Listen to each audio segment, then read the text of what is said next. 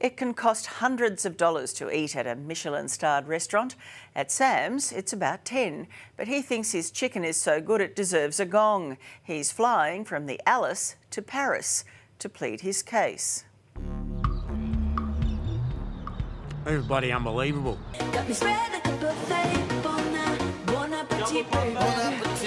The desert drumsticks are beating, and they come from near and far. How far would some people come just to taste this food? Around 600 kilometres, easy. How far away is where your community you're from? It's up north in the Gulf. 1,300 kilometres. Yeah. It's the daily pilgrimage of finger-licking fanatics, devotees of the world's most remote KFC. He might have created the secret herbs and spices, but around here, I'm the colonel. Sam Edelman is the KFC franchisee here in the Alice, where hope, not to mention sheer audacity, springs eternal. The Chicken King of Alice Springs says his food is so special, he's applied for a Michelin star. Seriously.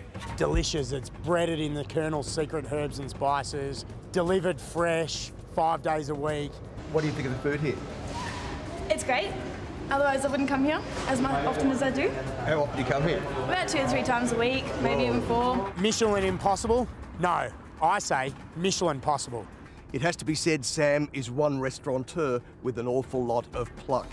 His campaign begins behind me after you leave the airport on the road to Alice Springs. So let's go into town and see what all the cackle's about. Did you know that Sam, the owner of this place, is going for a Michelin star? Okay. Man's speechless. What, ambitious? Yes. Yeah? It is a bit ambitious, isn't it? Ambitious, but is the food nutritious? Oh, it's nutritious. Yeah. I reckon it is. Delicious? I mean, look at that. You don't get one of them without good food. Here in the dead centre of the Red Centre, Sam claims he already meets many of Michelin star's criteria. We have mastery of flavour and cooking techniques, the 11 secret herbs and spices, the way the Colonel prepared it, and we have the personality. You'd leave home for this.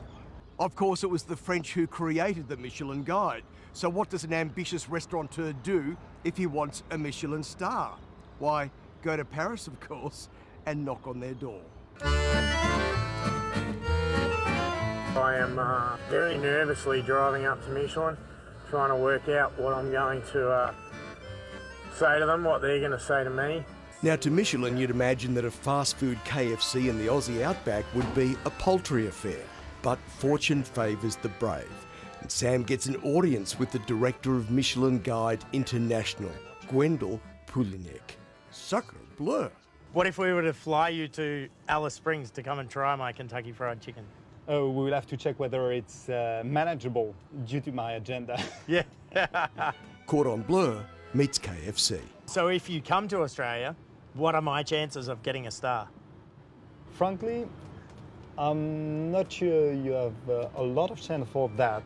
But the Chicken King of Alice Springs isn't finished. From the Eiffel Tower to the Arc, he takes his campaign to the streets. Most of them said that they really like KFC. They laughed at my thoughts of trying to get a Michelin star for it.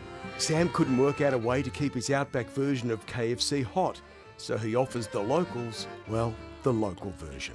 Bit of a lame duck, really. Do you think Kentucky Fried Chicken deserves a Michelin star? Honestly, no. Oh, honestly not. My goal was to get Michelin's attention through a local campaign, and it went viral, and that was more than I ever expected. You know, I did not expect to be standing here right now, but it's amazing. And to have then had that cause Michelin to respond to me, it's incredible. Did they say no? They didn't give me a straight no. They gave me it's very unlikely. So I suppose there's still a chance.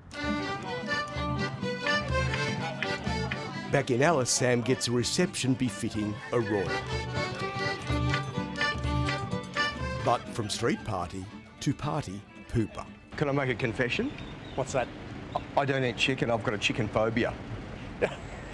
Seriously, since I've been a little kid. That is hilarious. So you are going to come and eat some chicken here. Why would you come and do a story on a chicken place without trying the chicken? So why did this rooster with a chicken phobia accept the assignment? Let's just say Sam's story is impeccable. Marty doesn't know it yet, but he's going to eat chicken today, whether he likes it or not.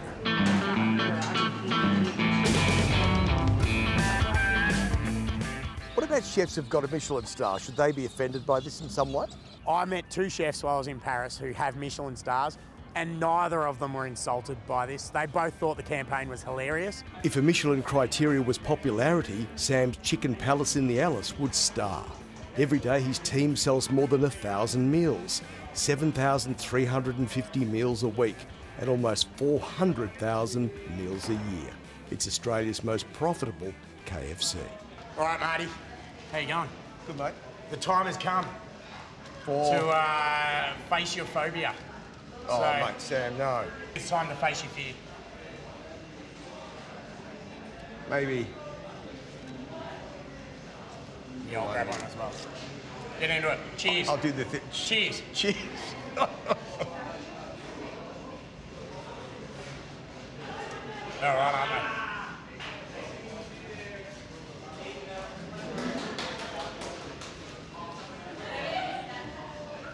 So, mate, it is tasty. Yeah, I swallowed it whole. bloody good chicken. Will you keep going with the campaign? Well, now I've got Michelin's attention. Now it's a waiting game for them to come and see me.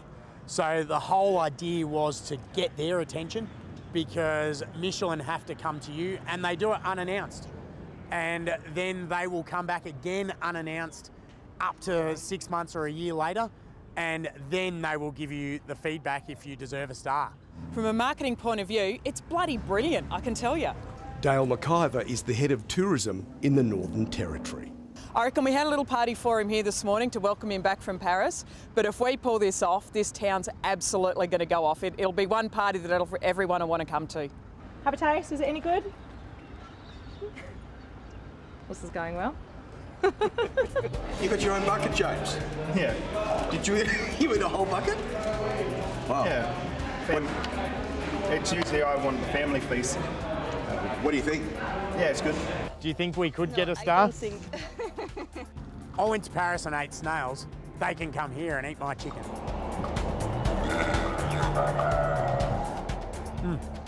This is definitely worth a detour. Genius. He won't get a star, but he's certainly got everyone's attention. Sam hopes he's inspired other Australian restaurant owners to apply for a star.